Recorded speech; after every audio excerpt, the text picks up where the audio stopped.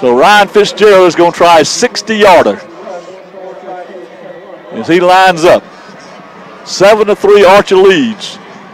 60-yard attempt by Ryan Fitzgerald. Ryan comes up. Here's a kick. It's pitted long enough. And that kick is going to be good. Ryan Fitzgerald doing a 60-yarder. And this game is 7-6 with 7 seconds left in the first half.